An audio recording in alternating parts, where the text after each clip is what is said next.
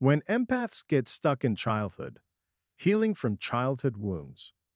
Hey there, fellow empaths and energy feelers. Today's video could be a game changer for you because we're delving into a topic that might just transform your entire life. We'll explore how you show up in the world, how you establish safety, and why you might unknowingly block incredible connections from entering your life. Plus, I'll reveal the one thing that has the power to revolutionize your life from the inside out. Trust me, this insight could have saved me years of struggle if I'd known it sooner. As I delved into researching this video, I uncovered fascinating insights into the dynamics of empath-narcissist relationships, familial patterns, and the intricate dance between empaths and narcissists.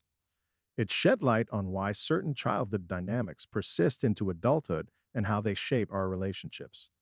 Speaking from personal experience, I discovered that many of these patterns stem from the energies present in our upbringing, often inherited from our parents. In my case, I inherited a pattern from my dad, a classic nice guy people pleaser who unwittingly attracted my narcissistic ex-stepmom into our lives.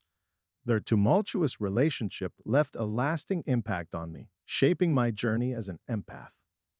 If any of this resonates with you, if you felt the echoes of these dynamics in your own life, then this video is for you. Join me as we unravel the mysteries of empathic energy and uncover the keys to transforming our lives for the better. Hit that subscribe button and let's embark on this transformative journey together. You know, something I've noticed while looking into this is how often people who are always trying to please others end up sacrificing themselves. Let me tell you about my dad's experience a few years back. He's a fire investigator, really top-notch at his job.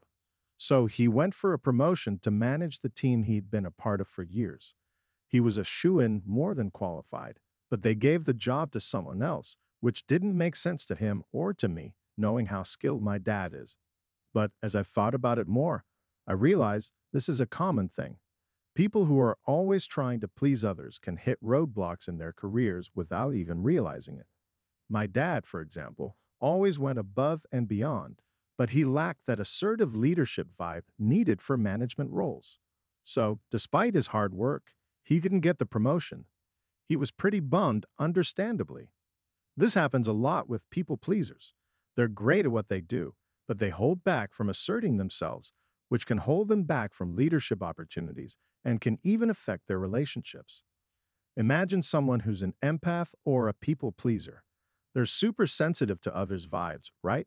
So they adjust themselves to keep others happy. But here's the thing. When you're always bending over backward for others, they don't really respect you because you don't seem grounded. You're not standing firm in your own skin. Instead, you're always adapting to fit someone else's mold. Now let me tell you about a game changer. But first, think back to when you were a kid. Maybe you had a parent who was always critical or had really high expectations. As a kid, you just wanted to make them happy, right? But maybe they didn't give you much attention in return. So you learned to be self-sufficient, to take care of yourself, to not be a bother. You tuned into your surroundings to figure out how to stay safe. And that constant adjusting, that's because you wanted to avoid conflict and feel secure. But here's the thing. When someone else feels uneasy, you pick up on it and suddenly it becomes your problem too. Okay, think of it like this. Everyone has this sort of energy bubble around them, right? It's like an invisible force field.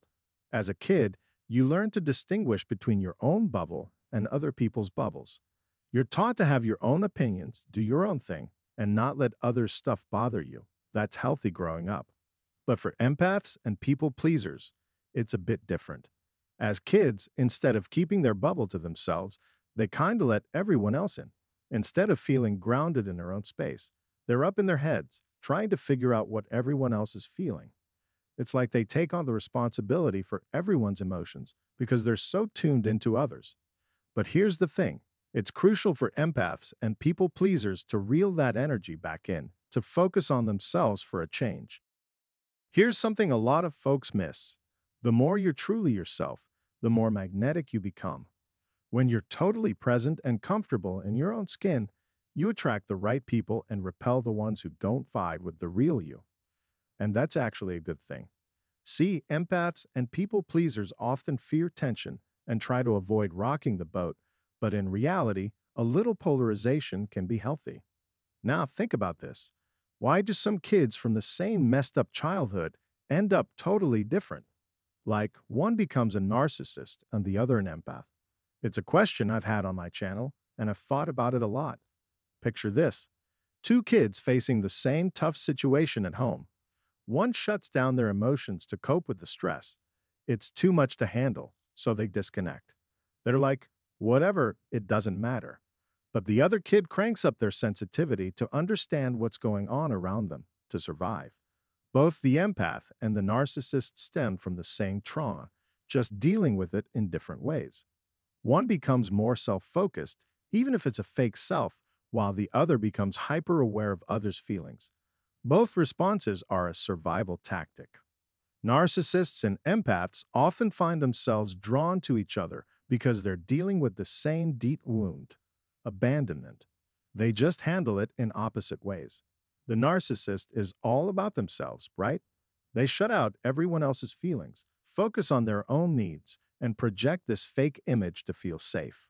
Meanwhile, the empath puts everyone else first, giving in hopes of getting validation and safety in return.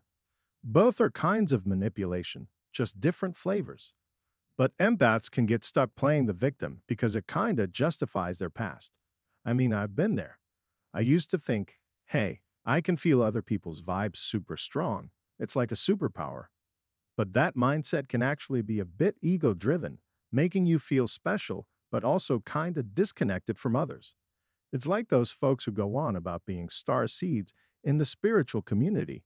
It's cool, but it can create this spiritual ego that makes it tough to relate to people. I went through a phase like that myself during my awakening journey. All right, let's dive into individuation. This concept, explored by the famous psychologist Carl Jung, is all about finding your own identity separate from what your parents want for you. It's about bringing your energy back into your own body and asking yourself, who am I? What do I stand for? For many empaths, this journey involves breaking away from parental expectations. I remember feeling pressured to fit my dad's image of success. He had this whole persona he wanted me to embody, from how I dressed to what I pursued in life. But as I grew older, I realized I needed to be true to myself, even if it meant going against his wishes. Individuation is about reclaiming your power and living authentically. It's about saying, this is who I am, and I'm going to live my life on my terms. For me, that meant pursuing YouTube instead of the traditional path my dad envisioned. It wasn't easy, and there were doubts along the way, but I knew deep down it was the right choice for me. But individuation isn't just about defying authority. It's about finding your own path and feeling confident in your decisions. It's about realizing that you don't need to seek validation from others to feel worthy.